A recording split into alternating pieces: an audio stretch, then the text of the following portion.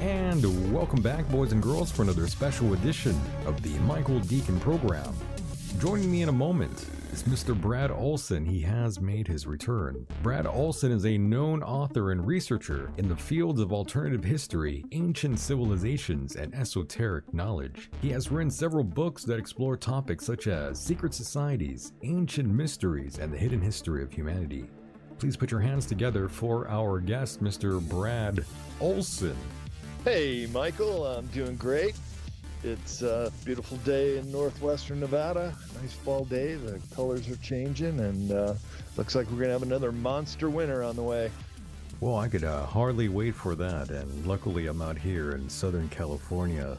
And, most people on the East Coast, most people that listen to this program are out there on the East Coast, and I feel bad for them. A lot of them have to put chains around their tires and plow their driveways, all things that I'm glad I don't need to do. Well, I'm up here just an hour away from Lake Tahoe, and I'm ready for ski season. Oh, I'm yeah. waxing up my skis, get ready to go. Very nice. And of course, for those who don't know, Brad, you're a traveling man, and every time I talk to you, you're somewhere new, basically. Kind of get around a lot, that's true. Just back now from another 2.5-week trip down to Southern California. That was great. Yeah. Or Southern Nevada. Right. I used to be in California. Correct. Nevada. And you were out at this conference, this big conference, matter of fact.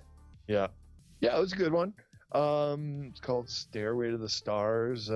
Knew most of the speakers, and I think they're going to do it every year. So hope to be invited to be a speaker next year. A regular, yeah. And for sure, I saw the list of people. Everybody was out there. And what is the scene like right now? As someone who is heavily involved in the talk circuit, I'm curious what is being discussed by the more prominent fellow speakers of yours. Yeah, it was pretty non-political, so didn't get into too much what's going on in the world in Ukraine or Israel, which is probably a good thing. A lot of the discussion still carrying over from Contact in the Desert, and that is the testimony by Grush and what that means with these congressional hearings. That's good to see that story has not gone away, because this is pretty big news once you have Congress looking into UFOs and ETs and bodies recovered. That's a good thing. That is when the little drip of disclosure starts to become a pretty steady flow. Right. But it's not like anybody at these conferences is holding their breath and waiting for the government to come fully out with it. We feel like disclosure is from the ground up. Disclosure is you and I having this discussion and going over the latest revelations. Understood. And yeah, that's something that we didn't really actually get a chance to discuss. The fact that, we were both at Contact in the Desert just this year, and that was during the height, I would say, during the whole debriefing document that made waves around all over the place, really. International waves. Yeah. It is a big story, and it is continued to hold. That is, this whistleblower named David Grush has not been thrown under the bus or said he's a disinformationalist. His credentials are impeccable, and he is who he says he is. And if he was working on these secret access programs with the ability to go to discover crash sites, retrievals, Right. and got his eyes on some bodies. I mean, that's huge. That is just absolutely amazing that this would come out through a congressional hearing. Absolutely. And I know you've been following along, and it seems like a lot of people have a hard time following along, a matter of fact. So many different people have come forward with different information that we've all heard one time or another. I mean, Grush came out with a third party. It wasn't like first-hand accounts. It was all people that he knew that held high clearance out there. And I know, well, I'm assuming things here, but I have a feeling that you believe that there are actual extraterrestrials and our own, I guess, our own branch of Air Force and government also involved in the abduction scenario of all this.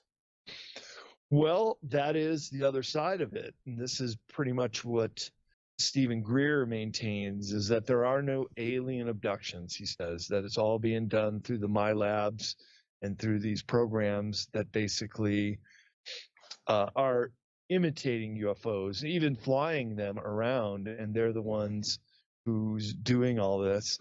And I would say that they probably have done some of it, but I wouldn't say every single cattle mutilation or human abduction is just a MyLab operation. It seems that there is a malevolent ET group that is also responsible for that. I agree with you 100%. I don't think it's all a government, really, and he thinks that about most cases, really, and I have a hard time believing that. Yeah, I've met Dr. Greer a couple times. I like him. I think it's great what he's done for the movement. But when he throws a red herring out every once in a while and says something like that there's no such thing as ETs doing abductions, kind of throws me in a different direction. Right. But maybe he's got some kind of agenda. Absolutely. And he claims that they're not nefarious in any way, that these things are not hostile, in other words. I guess when you get to the point where an extraterrestrial is so advanced that they can communicate telepathically, that they have technology beyond our wildest dreams, that it would seem that they can do things that aren't harmful to people, even if they're probing them, even if they're abducting them, swiping their memory, harvesting eggs from females. There comes a point where if they're doing it forcefully or under the cover, and the people who are getting abducted aren't even aware of it, well, that goes against our free will. And that's something that can never be a good thing. And that is certainly a service to self-agenda by those malevolent ETs, and that needs to be called out. So when you get something, that's sort of distracting us or send redirection, I don't think that's really helpful for the cause to just say not all aliens are bad. Got a caller already? I'm not here. I don't know. Yeah, I don't. Don't take. I don't think that was on my end. I think somebody was calling you, Brad. Oh, I didn't see anything pop up. That's okay. Anyways, we're not taking calls. No. That's okay. And even more disturbing enough is the whole account of that other whistleblower, that Michael Herrera guy. I'm not sure if you are familiar with him, about what he saw out in, I guess, out in the jungle. He saw a big UFO craft, and there's black op marine officers surrounding an area, and he said they were trafficking humans, by the way. Right. That's kind of creepy, by the way. It is. And Tim Alberino has been doing a lot of reporting on that, and I've met Tim. He's a great guy, and he's doing fantastic work out there. And that's the other thing. When you're talking about abduction or harvesting people or animals, that's a service to self agenda. And those are the kind of ETs we don't want to be allying ourselves with. It's the ones who have a service to all agenda that want to help the human race. And those would be the ones, if in some future date we could sit at the same table, would be the kind of ETs that we would align ourselves with. Yeah, that's really a crazy business to be involved in, trafficking humans, or even like wild exotic animals. Even the people that are involved in that are unsavory characters, in my opinion. Yeah, and the thing with these conferences, Michael, and we met at a few of them, and Yeah. I speak a lot of them, and I sit in a lot of sessions. I'm one of the few speakers that I'm trying to constantly upgrade my information and get as much information I can. The thing with these conferences, it's still considered fringe information, Yeah. and mainstream media won't touch it with a 10-foot pole. Government barely acknowledges that it exists, and of course, educational and higher learning institutions shun away from it too. So we're kind of left on our own, and it is a self-policing industry, and those who are out to profit off of it, or charlatans, they eventually get exposed and bounced out of the scene, and new speakers quickly move in. But it's really, to me, it's an integrity thing, that you have to be able to change your opinion with new information, just like anything, like the scientific method. You have to be able to make decisions based on new evidence and build from there. If you're ever stuck to any storyline or narrative, well, you're doing yourself and anybody who follows you a disservice. And sometimes these subjects are pretty dark. We talked about human abductions, also the cattle mutilations. That there has not been a single arrest for anyone mutilating animals in the way that they have appeared, with bored out body parts for the soft tissue, including eyeballs, tongues, cheek, even rectums, laser precision boring to extract these items, as well as taking out all the white blood cells and then dropping these animals sometimes in the winter back in the field where they were, where there's no footprints in the snow. There's broken branches underneath the animal. There was just a video that surfaced about a month ago. The guy, I guess he had lost a couple cattle and put a video in his cow shed. And it's just rolling. You see the cows sitting in there eating, and all of a sudden, great big heifer comes crashing through the roof, and he caught it all on film. How do you get a 700-pound cow dropping from the sky and then crashing through a barn? Wow. And there's no way this faked. Yeah, so there's still evidence this is going on. Now, my understanding is a lot of the animal mutilations no longer are being plucked out of the farm fields across America, but mostly around the Four Corner region. The very first animal abductions were in the San Luis Valley, southern Colorado, where it meets Taos, New Mexico. And the very first animal wasn't even a cow. It was Snippy the horse. Snippy the horse. And that was right by the Great Sand Dunes. Yeah. Wow. And then cows started following, and a couple of colleagues of mine were early investigators. That's Linda Moulton Howe and Christopher O'Ryan, who wrote a series of books about stalking the herd in the Mystery Valley. And Linda Moulton Howe was a local reporter, I think out of Colorado Springs. And they get, we got another story here about cattle mutilations in San Luis Valley. Linda would raise her hand, I'm on it, I'll go do it.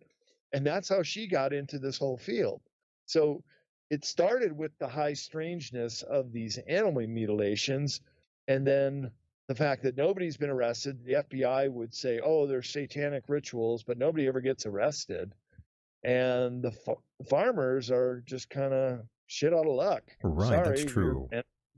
It's funny because early on, that's exactly what law enforcement thought once it was first reported and they were seeing these cows like mutilated. They thought it was the work of Satanists and people in cults. Yeah, it's not, because there's never been an arrest, never been a video sighting of someone doing these horrific animal mutilations. And then how do you come up with the idea that whoever's doing this can somehow drop them out of the sky. You need some Right. kind of high-tech flying craft or at least a helicopter to do that. But why would they do that? Why would they extract all these strange body parts? Well, This is it true. turns out this is how the gray aliens feed themselves.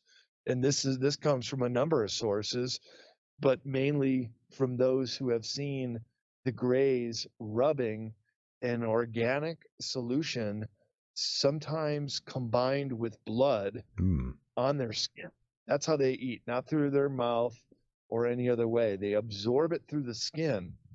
And what's so interesting about cow blood, Michael, in an extreme emergency, say it was wartime and it was life or death, you could actually substitute cow blood into a human to keep that person alive. Oh, wow. You'd eventually have to get up to the hospital and then do another blood transfusion.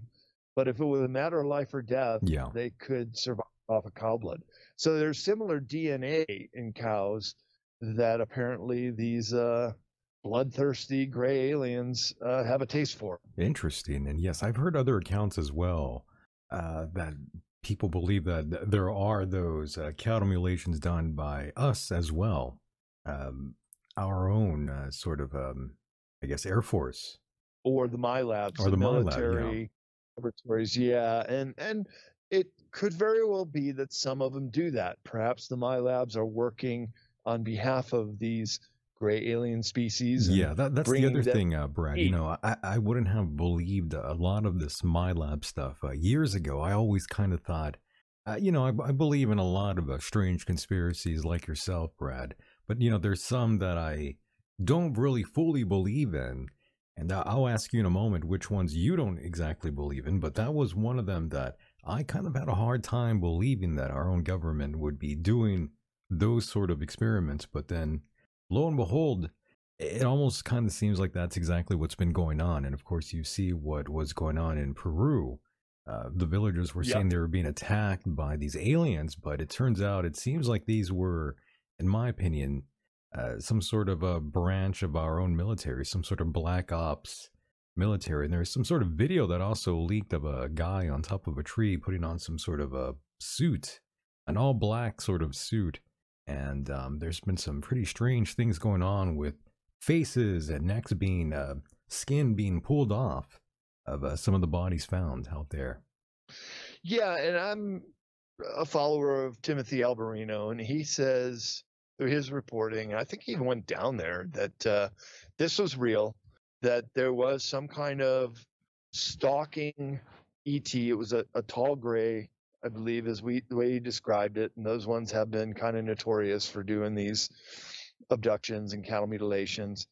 And some girl had been confronted. They almost had her, but she wiggled free and ran back to the village. But this is what's interesting, Michael. The villagers knew about it. So as soon as she came running into the town yelling and screaming, they were all ready to arm up and go confront them with just shotguns and rifles. And some of them had their video cameras on and caught some images of it. But Timothy Alberino said he could tell that the whole village knew, that they were very frightened by the experience. If there was really no motive in it for them to perpetuate a hoax, not how do you get the whole village to go along with something if it's fake, right? But everybody was really scared about this and was actually quite glad that some people would go down there and offer them some insight of what's going on or perhaps help. So to me, that makes it a much more believable story. Oh, I agree. It's a very believable story, and they were genuinely frightened, and I think they obviously experienced something. And yes, it would take a lot of effort to get the whole village to agree with what they saw, kind of like the whole Zimbabwe case out there in the 90s, when all these school children saw the UFO come down and they saw these aliens emerge from the craft. A lot of kids saw that, and it would take a lot of effort to get all those kids to agree. First and foremost, that's pretty hard. That's right. And I'm glad you brought up the Zimbabwe case, because there's another perfect example of dozens or perhaps up to 100 people witnessing the same thing, reporting on the same thing, and no ulterior motive for them to make something up otherwise. So when you have that many data points that suggest the exact same thing happened, it's a pretty good chance that's what happened. Right. And just quickly here, Brad, I mentioned certain conspiracy theories that I personally don't believe in very much. Well, I didn't really get into detail, but are there things out there, conspiracy theories per se, that you don't really hold that much weight, and you're kind of iffy, in other words, about them? Yeah, there are. You know that I went down to Antarctica 5 years ago, Right, right. and it troubles me when people say that it's a flat Earth and there's an ice wall, because I stepped on the continent. I explored the continent. I was looking over my captain's shoulder, studying the topography maps, even the underwater maps that matched exactly what I saw outside. And it's a continental landmass down there, and flat earthers are in denial that Antarctica even exists. So that's one that's a bit of my pet peeve, with firsthand knowledge that there is a frozen continent down there. My goodness, why have you received so much backlash from the flat Earth community, Brad? I've noticed that, by the way. Well, I think for that exact reason is because I'm calling it out and saying I've been down there, I've experienced the continent. Here's proof. They don't want to hear it. I did 2 hours, two Yeah. hours of my time. Oh, yeah, Earth that's Day right. one. That's right. It was going round and round in circles with that guy. There Oh, was my. no real, disclosure on his part that I couldn't say. That's Well, it's just not. I apologize on his behalf. I actually did the unfortunate thing of interviewing him myself, and that episode really never made the light of day, in other words. That's probably a good thing. It went nowhere. Yeah. Well, what are your pet peeves in the disclosure movement? Or Well, that's one of them, the flat Earth theory. And there's lots of flat Right. earthers out there who obviously hate the program. They think I work for NASA. Oddly enough, I'm like, what? There's a lot of strange things I've heard about myself in terms of outsiders looking in here.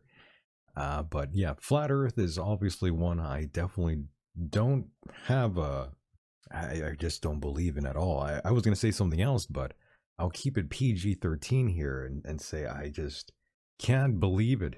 I can't believe it at all, Brad. It's out of control. I was going to say, are they trolling, or do they really believe that? Well, I think they do. And just remember, about 15 years ago, nobody ever talked about flat Earth. It just came out of the blue about 10, 15 years ago, right? And I've reviewed the material, I've watched the videos, and to me, it just doesn't make any sense, especially in the context of traveling to Antarctica. But those are very slick videos. And I've talked to a few people about it. Where did they come from? Who's doing it? Because obviously some money had to come up. Well, right. Gene Decode, he's not a flat earther either, and he says that it's a DARPA project. And turns out Wano Savin says the same thing. And he even traced the money, several $1 million, to create these videos, flat Earth videos. And one step further, that money actually came from none other than the Jesuits. And the Jesuits, well, they believe in the firmament, that the sky is this fixed stars that just move around. And there was flat Earth in Christianity up till 500 years ago. You know, to have our discussion say, no, the Earth is a sphere, you could get burned at the stake during the Inquisition to say these things. So now it's kind of gone backwards, and I'm kicking myself. We used to say, oh, yeah, well, we've come a long way since people stopped believing in the flat Earth, and now it comes back. Oh, no, not again. Right. And one thing I've been telling every guest is it's ironic how history is repeating itself, Brad, in so many different ways. And it's more than just synchronicity at this point. Yeah, way more than synchronicity. And when you look at why DARPA or even the Jesuits would want to put out this kind of disinformation, it is a way to keep us arguing over something that really doesn't matter. Right. That's nonsensical. That we're already spending 15 minutes on this subject. Yeah, and we could have been talking things that are more important, right? That's correct. So. This is true. And Brad, you've written about Antarctica extensively and its connection to UFOs, and I'm wondering what initially drew your attention to this remote region. And as you know, being from the desert, I'm just thinking, my God, why would you go out there? It's so cold. Yeah, Michael, you've been sitting in the sun too long and Right, getting used to the warm weather. Well, I'm half German, half Norwegian. I like the cold. I like skiing, and it just doesn't affect me like some people. right, And right. yeah, it was very cold down there, but we went in the middle of summer. So the Antarctica season, the travel season begins right around now, goes till early March, and that's summer down there. Yeah, the seasons flip. Oh, by the way, all the stars are completely different down there. You see the Southern Cross in the Uh, sky instead of the Big Dipper, and more reason proof that the Earth is spherical. So the southern hemisphere is quite different. There's way more oceans in the south. This is why the ancient Greeks theorized there must be a southern continent, and they would have had a knowledge of the entire world, including the shape and size of the continent. They were within a couple percentages of getting the circumference of the Earth exactly correct. They even knew it was how big it was and how round it was. And it was the ancient Greeks that came up with the name for Antarctica, and it went like this. So in the northern hemisphere, there is a constellation called Arctos, and they theorize that in the southern hemisphere there must be another Arctos or anti-Arctos. Anti-Arctos, Antarctica, that's how the name came about. Given by the ancient Greeks, who for centuries, um, humans didn't go down there. And I do one of my talks at conferences, Michael, is starts with all the different maps during the age of exploration that show Antarctica on the map without it ever being discovered and without it ever being known, just that it was theorized from the time of the ancient Greeks that it was down there. Well, finally, Captain Kirk circumnavigated the Southern Ocean at the end of the 18th century. So around 1795, he sailed the whole circumference, never once sighting Antarctica, but he did get below the Antarctic Circle. So he goes back to the Academy of Sciences and says, no, there is no continent down there. And for the first time, modern maps of that age did not show it. But Captain Cook published his diary of the trip and said that there was a plethora of whales and seals for the harvesting. And it was the merchant marines who went down there to capitalize on whale blubber, which they needed for oil lamps at the time, and seal coats for clothing. Those were the people that first discovered Antarctica in 1821. So just a little over 200 years ago, that continent had never been set foot on in this modern age. But I would say that it was known that it was down there because one of those maps that I show, and I examine it in much greater detail, is the Piri-Reis map from 1513. So just 21 years after Columbus, who, by the way, never realized he had discovered the new continent. To his deathbed, Columbus said that these are the islands off of India. And that's why we have the misguided name of our Native Americans being Indians, and why they still call the islands in the Caribbean the West Indies, because it was Columbus thinking he discovered the islands off India, whereas we're Sri Lanka and Maldives and the islands around Indonesia. That's where he thought he went.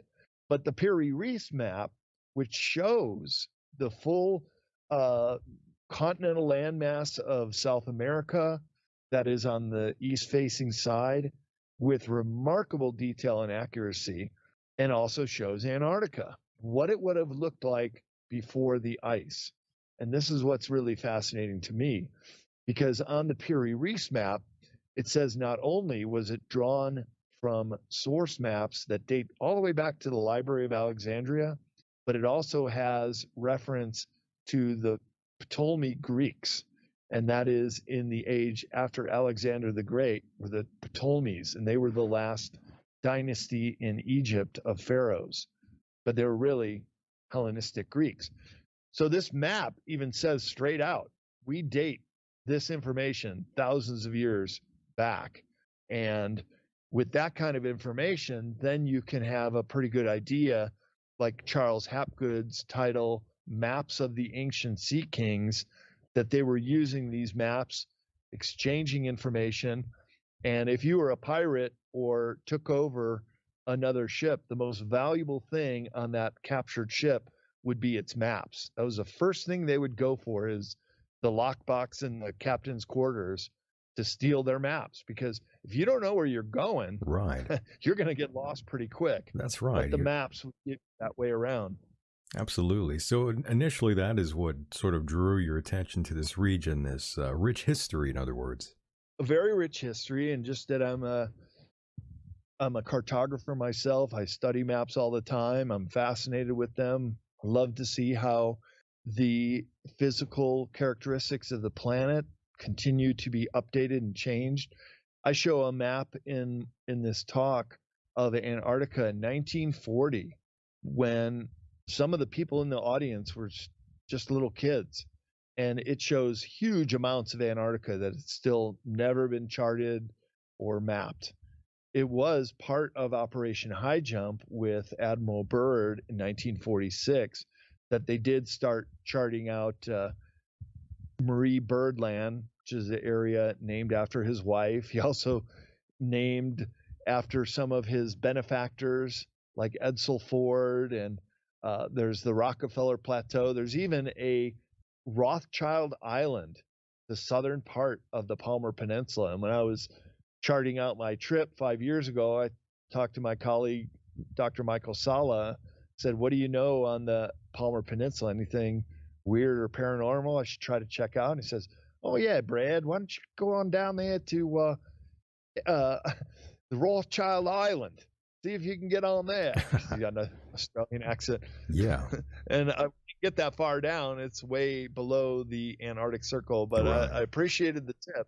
And sure enough, there is a big Rothschild Island down there. And that's where they said those top people from the World Economic Forum went to about a year and a half ago, that being Klaus Schwab and Christine Lagarde, were summoned to Rothschild Island in Antarctica.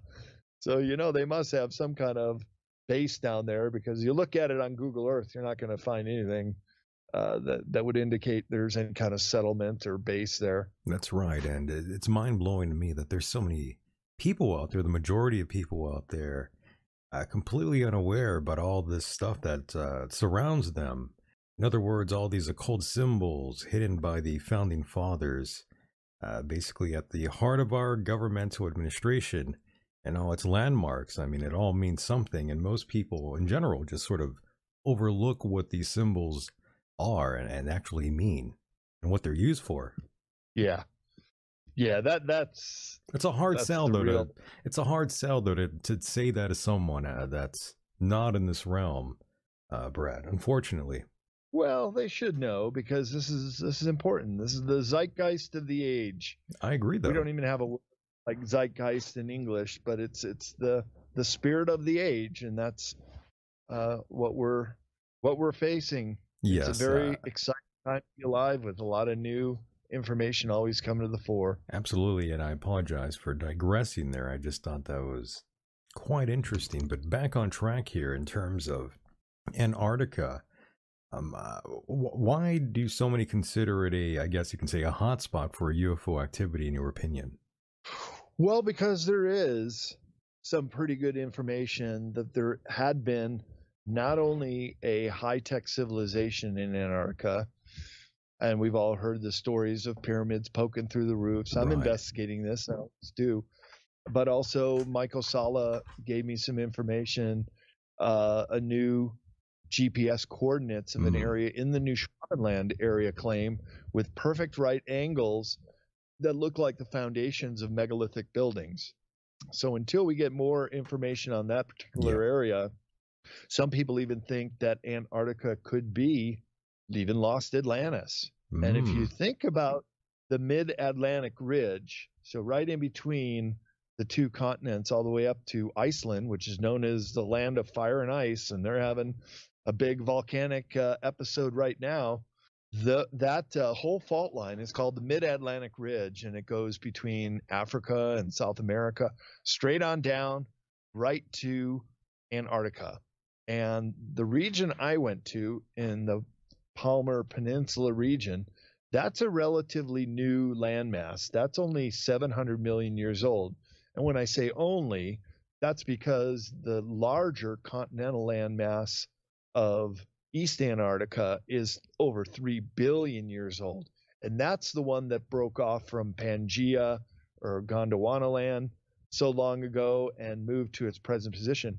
Whereas the Palmer Peninsula is like a different, separate continental landmass that did come down the Mid-Atlantic Ridge.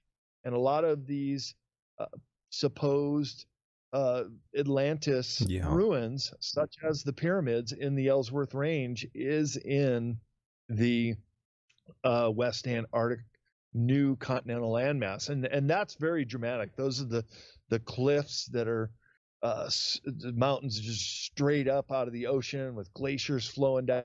An ancient civilization does appear in this western Antarctica peninsula, the Palmer Peninsula, which did break off from the Mid-Atlantic Ridge and moved to its present location during the last pole shift, or when the continents rise and fall and shift and move around. Turns out those pole shift events on Earth are a lot more common than we had given credit for, that they do occur on a pretty regular basis, and we may even be due for the next one. I agree. And the evidence, because the magnetic poles, which is totally different from the geographic poles that spin the axis of the planet, they're on the move, and they're never quite where the North and South Pole are. So the North Pole geomagnetic pole has normally been in the Hudson Bay area, northern Hudson Bay, and it's now racing across the Arctic Ocean towards Siberia.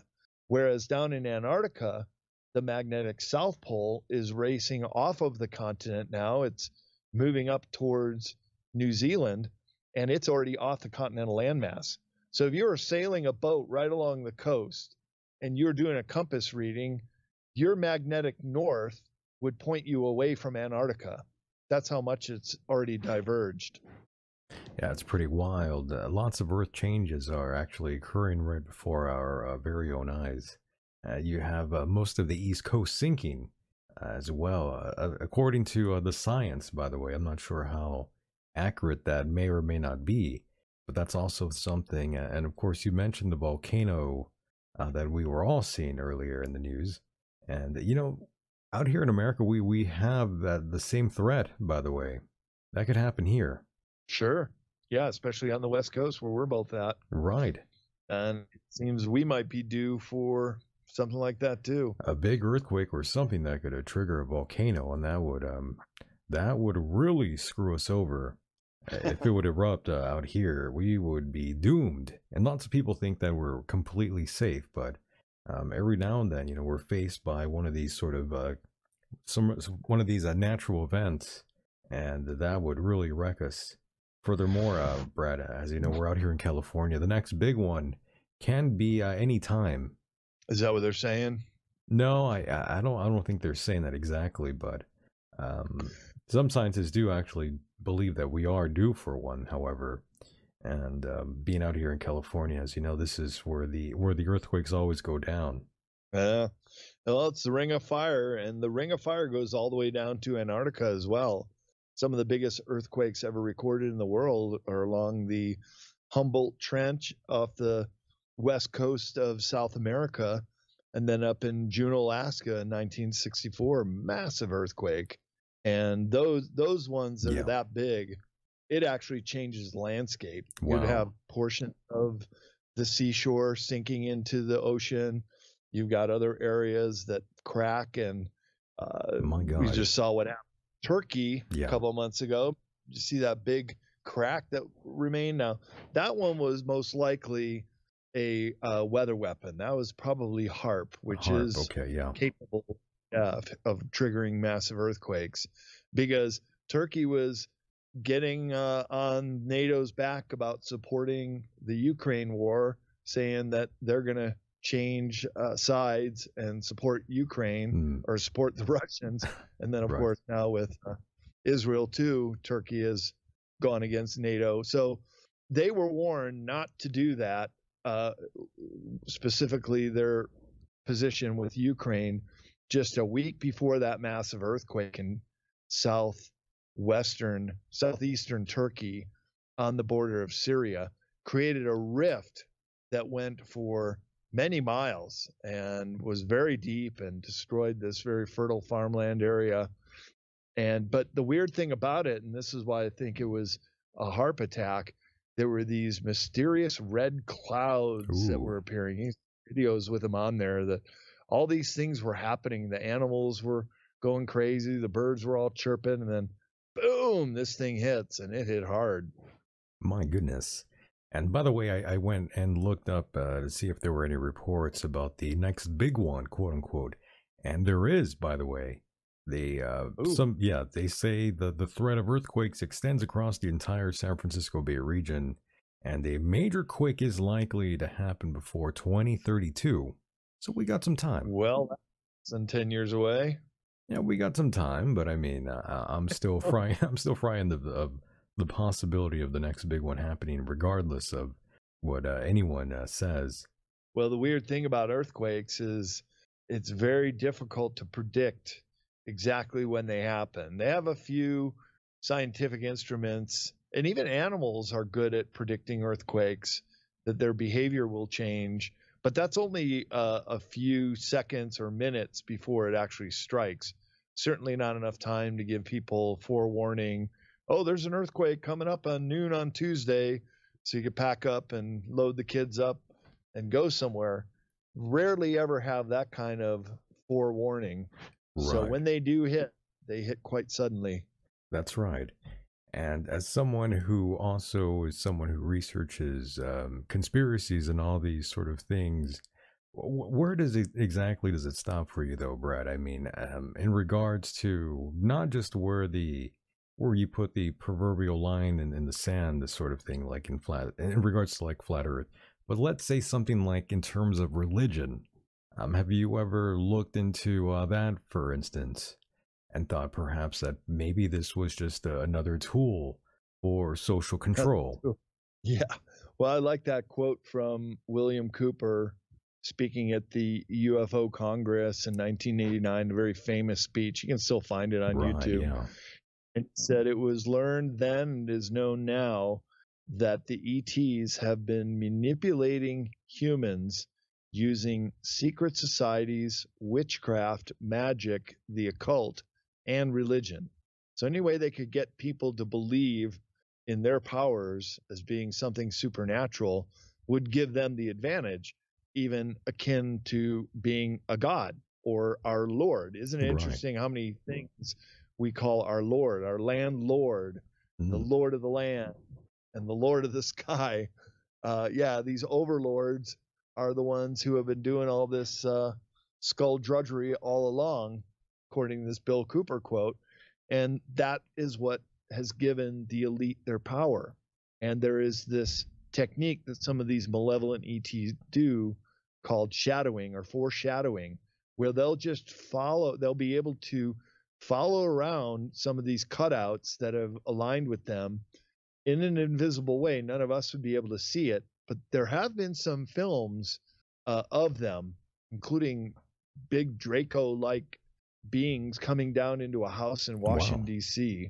Yeah, but the shadowing is basically, and sometimes that can be caught too, but they will work on behalf of these elite who have sold their soul to the devil. I think I have understood what that meant. I never could understand it as a kid, but it's quite evident that if you do align yourself with this dark cabal, and what do you want, fame or fortune or power over people? Well, they'll help you attain that by shadowing you. And what that means is, so you're going into the big meeting and you want to close this multi-million-dollar deal and you'll get a huge commission. They'll foreshadow, they'll get into people's minds, they'll use their telepathy to convince those who might be opposed to your plan to go along with it. Same with actors. Why do you think they do all that Illuminati symbolism? They've sold their soul to the devil. In my book, Future Esoteric, I make the case in the conclusion that all these things that we knew from religion are really just aliens. So you have the Draco reptilian. Isn't it interesting how similar they look to the depictions of the devil? The great big ugly looking creatures that will eat a human, and they all live underground, by the way, in this place called hell. And then their little minions could be the gray aliens doing all the dirty work and shepherding people around. I mean, it's just like Dante's Inferno or the Hermatius Bosch's painting of the underworld, where all these hideous creatures are existing. Well, I'll tell you, there was a really great presentation at Stairway to the Stars by Jay Widener. He used to be one of the producers at Gaia TV. And he was talking in very scientific terms about the plasma world. And all plasma is it's just being electrified in such a way that somehow you can catch a glimpse of these other dimensions. So this is when you're catching some of these creatures that are shadowing the elite. And Jay Widener is saying all the paranormal experiences, all the gremlins, goblins, elves, fairies, it's a whole universe of weird little creatures out there that normally we can never see with the naked eye. Right. And Brad, but they emanate from this plasma world. Brad, I hate to cut you off, but and it was all about the world of plasma. And this is also cutting edge science, because now we can finally determine through the scientific method examining this plasma world, this other element, the fifth force of the universe is plasma, that it is a teeming world of different spiritual life forms. And this is also the lower fourth dimensional reality that people might experience in the form of seeing ghosts, or all the stories of these mythical creatures that we're seeing at different times, possibly even Bigfoot being able to move in and out through dimensions and then making themselves disappear from our eyes in this dense third dimensional reality that we're all experiencing. But putting it in the form of this plasma world where all the paranormal hotspots might have a higher discharge of natural plasma from the earth, making these creatures or these experiences become visible. So, for example, I've been out to Skinwalker Ranch. A friend of mine owns the adjacent property, actually looking down upon the whole Skinwalker Ranch. And I've done a couple night watches there. The very first time I was there, and I was there all alone, just in a little RV, trying to stay up all night and look out the window. And I did see these two large orange orbs just slow rocking back and forth on the field. I was able to tell that they were moving because I was also watching the top of the mesa at Skinwalker. And they were there for well over an hour, and then I dozed off, and then I woke up again, and then they're gone. The very next night, the whole crew, or everybody in the Skinwalker Ranch that night, they didn't go out that night, but they were out there the next day and the next night with these big floodlights at the same exact location, which I could tell in the day was maybe a half a mile from the ranch house in the field closer to the front gate. And they were out there doing some kind of experiment or work, perhaps finding some of this remnant of this plasmatic universe out there at this very well-known paranormal hotspot up in northeastern Utah. Yeah, very creepy stuff being reported out of that region, or that location rather. Very strange, by the way. I'm not sure if I would want to stay there overnight myself, to be honest. I'll tell you what else is creepy about that place. The next day, the caretaker came out and he said, "Hey, Brad, you want to see some bodies of animals?" I said, "Sure." Took me for a walk on the property, including right on the perimeter of the Skinwalker Ranch property. and we saw about a dozen animal carcasses. Ooh. So apparently when these cryptoids come Yeah. through this portal, which is also appears in dozens of eyewitnesses, as well as even being filmed, if it's nighttime, the background of the portal is daytime. If it's appearing in the daytime, it's nighttime in the background of the portal. And these crypto creatures seem to emerge straight out of this portal, jump to ground, then they become third dimensional beings, and then they take off into the wooded areas. And apparently they're very ravished, hungry, and first animal that they can catch, they devour and just throw the carcass like we might throw a windshield out, a banana peel out our window when we're driving. And there was a deer, there was an antelope, there was even a wolf or a coyote, some kind of dog-like creature that was already decomposing, and a lot of other smaller animals like rabbits and squirrels and stuff. But ever since my friend developed his ranch, which goes by the same acronym SWR, he is Space Wolf Research, SWR. And ever since he got this property, Michael, Yeah. he has had amazing, so far exceeded expectation, not only watching it, but also filming it. So if you ever want to go out there, we could do a little expedition. Don't threaten me with a good time, Brad. I mean, I would love to go out there. There are other paranormal hotspots that aren't quite as in your face as Skinwalker Ranch, but there's something going on out there, as is evident with this series. I think they just renewed for another 5th season. Oh my! The Mysteries of Skinwalker Ranch. Another season. And another season. And then there's, not far away, there's a good juju energy location. That's called Blind Frog Ranch. And Dwayne Ollinger is the host in the show. And also I've met him at a couple conferences. Nice guy. Yeah. And there is an underwater cave where these blind frogs really do exist. But then blind frogs, I never heard of that. Yeah, well, remember in Mammoth Cave they would have the fish with no eyes. Right. They just yeah, get the fish. To an underground environment. That's right. And they don't need their eyes anymore. So yeah, there is a whole world living below the surface that we really don't know a whole lot about, and it may have this interaction with this plasma world, which then scientifically weaves in the whole idea of multidimensional beings that can come in and out of our reality, but also be seen for the most part in this unseen realm. Correct. Not being seen. Yeah. And some speculate that's where a lot of these things come from in terms of, let's say, the ocean. Some say that's where a lot of these things come from.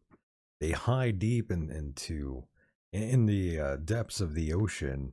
And, of course, we've always heard stories of underwater submerged objects for the longest time now. And again, that was actually one of the things I always dismissed right away, actually, when I was a lot younger, Brad. I always thought, okay, UFOs are one thing, but USOs, I thought, okay, now you're just smoking crack with Hunter Biden. Again, that's more of a modern reference, but that's kind of what I thought in my mind back in like the 90s. That's what it seemed at the time, but with more information and more technology, not only being developed, but being understood and backward engineered, that these USOs are very similar to UFOs or UAPs, all the acronyms we have. But basically, what these anti-gravitic crafts can do is create a gravity field around the craft. And the craft is very much organic. This is what I learned at the Galactic and Spiritual Informers conference when I was talking with Elena Denon. Mm-hmm. And my next lecture for 2024 is going to be on underwater archaeology. And we were talking about the Baltic Sea anomaly. Remember that craft off the coast of Sweden in the Baltic Sea? Correct. And it looks like the Millennial Falcon from Star Wars. Very interesting. Yeah, I suspect that's some for sure. And it was determined that it was made out of stone. So I asked Elena, well, if it's stone, doesn't that determine that it had to be a landform? And she said, no, because these craft that are so advanced are actually organic creatures. Their technology, they're a craft, but they have the ability to intercede, whether telepathically or with some of the headbands that the Greys would wear, that they're one and the same, that the pilots are flying those craft using mental projections. So if you know where you want to go and how fast you want to get there, that you're just basically telling the ship, which is an extension of yourself when you're sitting in these chairs with these headbands on and your psi abilities, that you're just flying through the universe with these craft, and you can go through wormholes and get to locations very, very quick.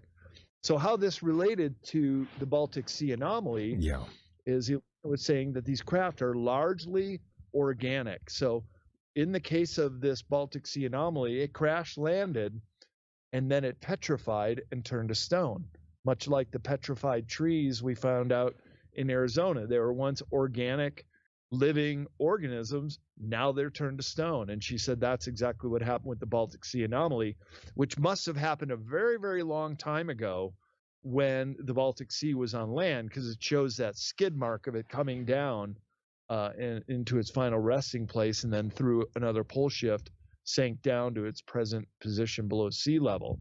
So I'm thinking this one goes all the way back to Hyperborea, which is the oldest known high-tech civilization on this planet. And when I do my underwater archaeology talk, I'm going to break it down into the 4 ages, the oldest being the artifacts of Hyperboreum, and then the artifacts of Lemuria, such as the Yonaguni ruins, that are this megalithrically carved stone area that even the stodgy National Geographic finally had to admit that it must have been fashioned by a higher intelligence. But it could only have been done during the last ice age or earlier, when the ocean levels were much lower. Then, of course, there's the artifacts of Atlantis, and there's a dozen or so sites on that I'll show. But then there are also modern age underwater ruins, that being Herculaneum off of Alexandria in Egypt in the Mediterranean Sea. And that, like a Roman villa near Naples, just sank to the bottom of the ocean with some earthquakes that are pretty common in the Mediterranean. In fact, right now, Mount Etna in Sicily is blowing its top again. There's a lot of eruptions going on in the world. So we were talking earlier about the possibility of pole shifts coming up again. Well, the earthquakes and the volcanoes are starting to indicate could be true. That's right. That's right. And I'm going to throw a curveball now at you. This is a very strange sort of question, but I got to know your opinion here. Obviously, we've talked about giants before in America and around the world, for that matter. You have the Smithsonian jumping in there quick and getting rid of all these bodies, Brad, as you know. And we've seen this happen time and time again. We've seen how history can sort of be padded to certain agendas. And the whole giant thing, I'm sure you can agree with me that that's one of the things that's been covered up for such a long time. And I was quick, this is going to go with a part 2, but for the first part, why do you think the Smithsonian covered up these giant bones to begin with? Well, it certainly rewrites history, and that can be inconvenient. But this goes all the way back to the 19th century in this country, when you still had manifest destiny, which is the white man's right and privilege to go all the way across the continent and claim whatever land they wanted, and they could kill any animal they wanted, and if the Indians were in the way, you could kill them too. It was a very savage time, but there was a philosophical belief, this manifest destiny, that it was ours for the taking.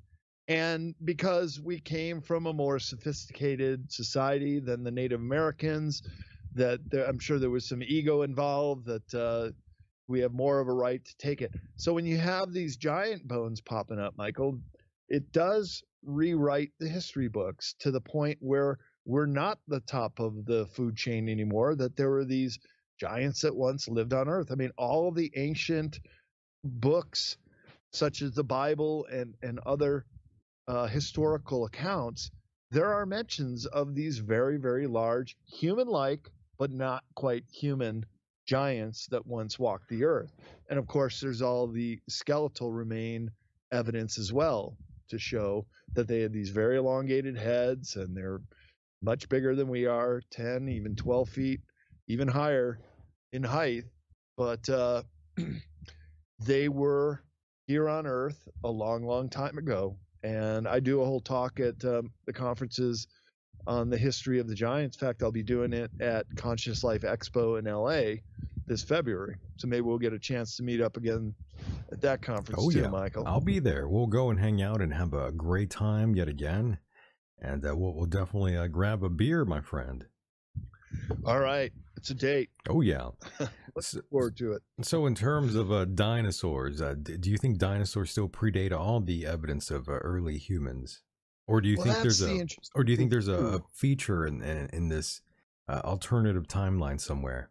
Yeah, and that's the whole thing with the Mandela effect. Maybe there were times, but it would appear that there were certain types of dinosaurs that did blend over into historic times. Yeah. Well, even still today, there are many animals in the world, including all the alligator, crocodiles, Komodo dragon, lizards. I mean, those are large reptiles. Those are dinosaurs. From dinosaur days, yeah. So we still live with dinosaurs. They're just not on the mega fauna side. But what's interesting, though, and this kind of parallels with the giants, because there is a lot of talk, even at the conferences this last weekend, that there are still pods of giants that live on the surface of the planet, or perhaps going in and out of caves, and also partly living in the inner Earth. And by that, I'm just saying a cave system is inner Earth. Yeah. Deep underground military bases are inner Earth. There are underground cities. It's a known fact, both modern and very ancient. And so if these animals, we've all heard the story of Loch Ness Monster up in Scotland, into the lochs of Scotland, and they're inland seas. They're very, very deep, but they could have a connection out to the ocean where these sea living dinosaurs like plesiosaurs had lived. And not far away from my ranch here in Northwest Nevada is the Ichthyosaur National Monument, where the bones of those swimming dinosaurs can be seen right on the rock. I love that. So dinosaurs, but dinosaurs would have to have some kind of mating community, males and females that would have offspring, and then those offspring not to mate with their own incestually. There would need to be other. So there have to be mating colonies to keep a species going here. Now, could they have survived out of the purview of modern humans? Maybe in the oceans, probably not on the land. But I have a very compelling book in my crypto creature chapter in Future Esoteric of a pterodactyl flying dinosaur on land that was shot over Tombstone, Arizona. Tombstone, Arizona is right near the Mexican border. And there's all these stories of thunderbirds or these giant birds that could fly down and pluck a person from the ground, especially a child, and fly away with it. And so these hunters, basically these cowboys in Tombstone, Arizona in 1890, right in the beginning ages of photography, shot down a pterodactyl, and they're all holding it up. And that picture's been, some people call it a fraud, but it's also been forensically looked at in the age of film. And if it's on a piece of film that got developed into a photograph, that is, to me, that's something real, especially if that film can be dated to 1890. If that's true, so, I mean, I've heard of this photograph and seen it online several times. And when you first initially see it, you think, yeah, this could be fake, but I didn't know that backstory, by the way. I didn't know this was on a film somewhere and that was turned into a photograph. I've never known that. Well, that's how photography was when we all had film cameras. Remember, you load your film in the back of a camera and take a picture and then advance the roll of film. You take the roll in. Anybody under 30, this is going to sound like pre-technology history, but that's the way I used to develop all my. In other words, I thought it was a Photoshop creation is what I thought. No, because the picture really does date back Yeah. at Wow. least decades. Okay. I remember seeing it in some books that I was reading in the 1980s, and it already appeared before the digital age or Photoshop.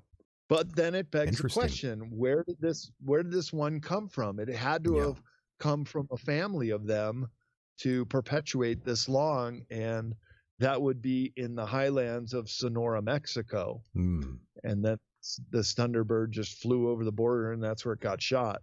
Interesting. And Brad, I know we are sort of running out of time here soon, but just to add more fuel to the fire here, my memory escapes me right now, but I am aware of human footprints being near dinosaur footprints as well in Yeah, Texas, I believe, in the Paluxy River.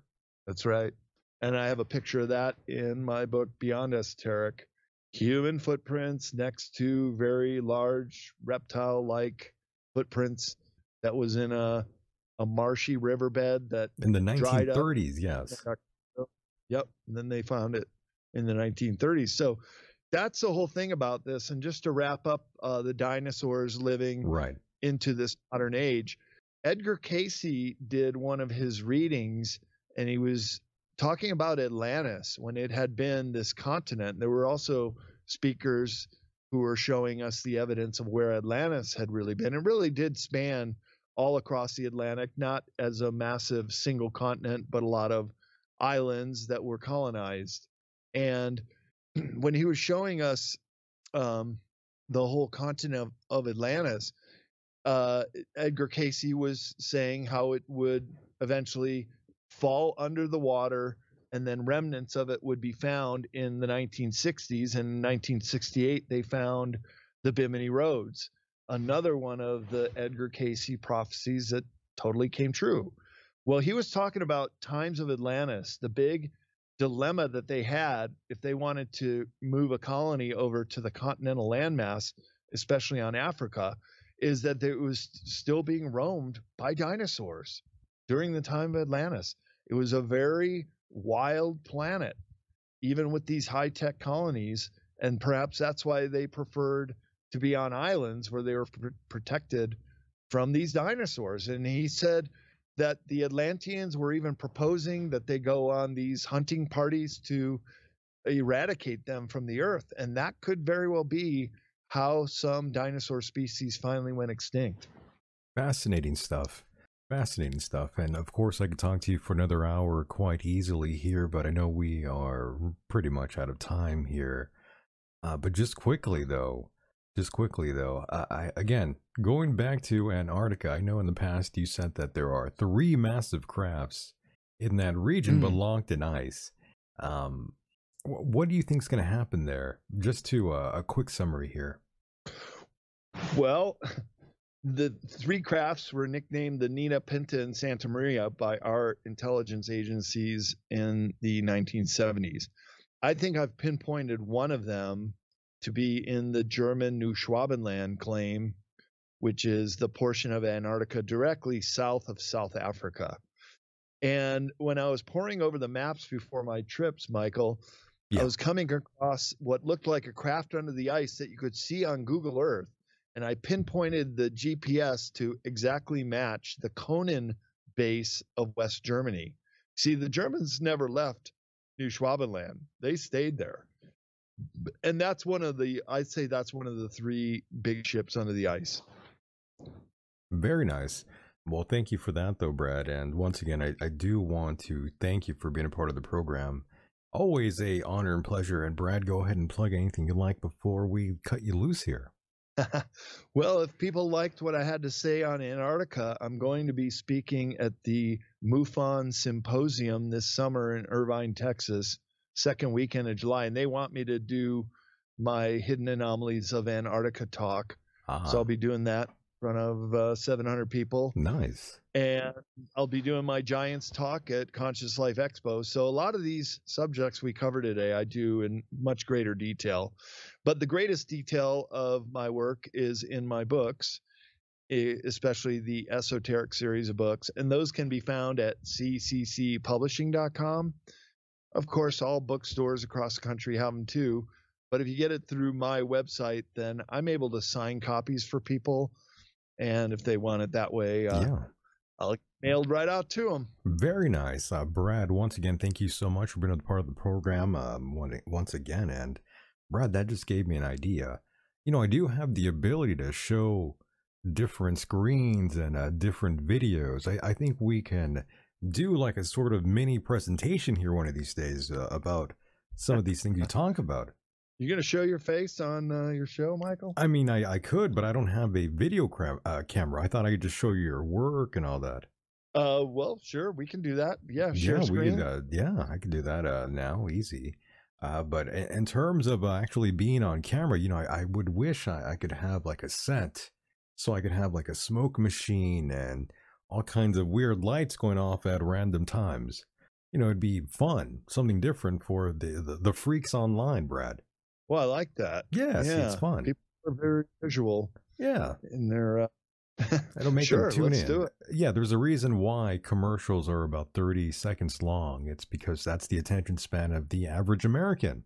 That's right. Oh, yeah. So, Brad, I should also yes, sir. My one other website, bradolsen.com, which has my conference schedule upcoming 2024. I got one more in December at sort of a private gathering in San Mateo, and then I think I booked at a dozen conferences next year already. Damn, you're staying quite busy. You're like one of the most busiest guys I know, Brad. You're all over the place.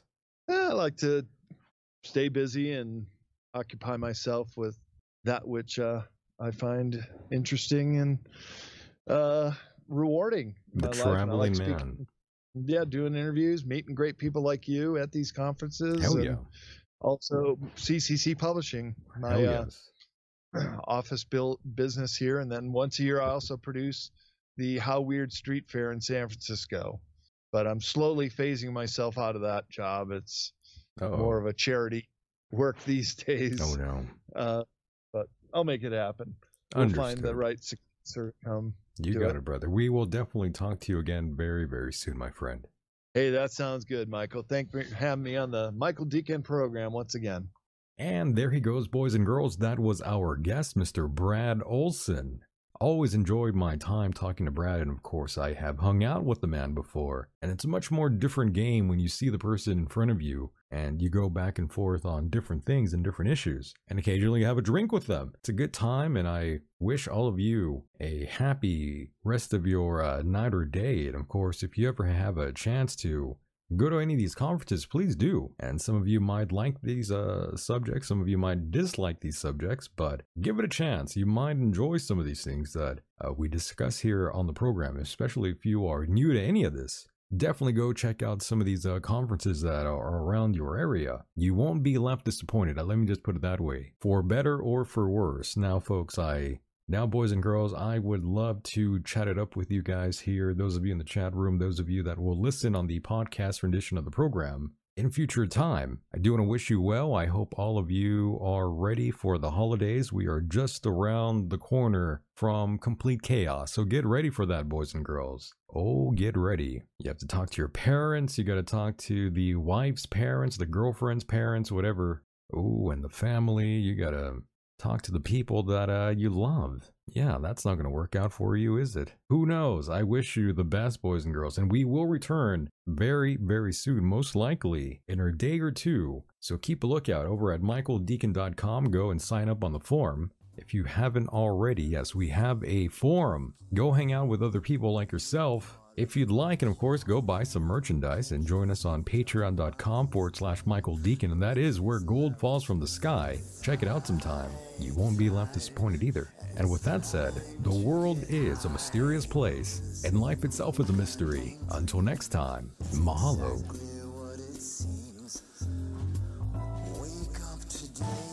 Just to lay back down and say I won't be coming back. Let's call it a heart attack. Give me some of that knack. This is just a final payback. They all flipped on me, took my passions, left me be. When I had a place to sit, a goddamn attitude to fit. Talk real smooth, knew where to spit. The things that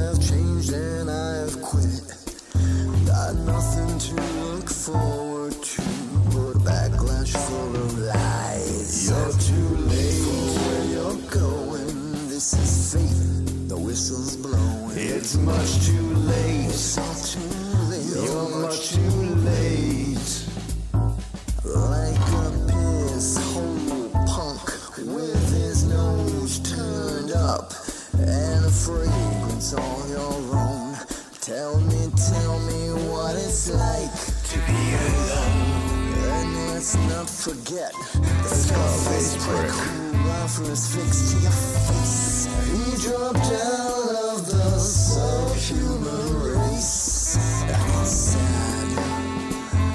Boo-hoo-hoo. But I'm goddamn glad that piece of shit was just a fad. Tell me, boy, where were you? What's your story? I mean, really. Where have you been? Was it the big time and full of sin?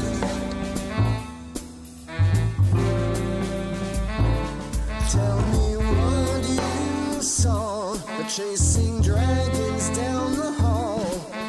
So now I find you just the same, a generation full of games. I hear the whispers, I see traps to break my legs.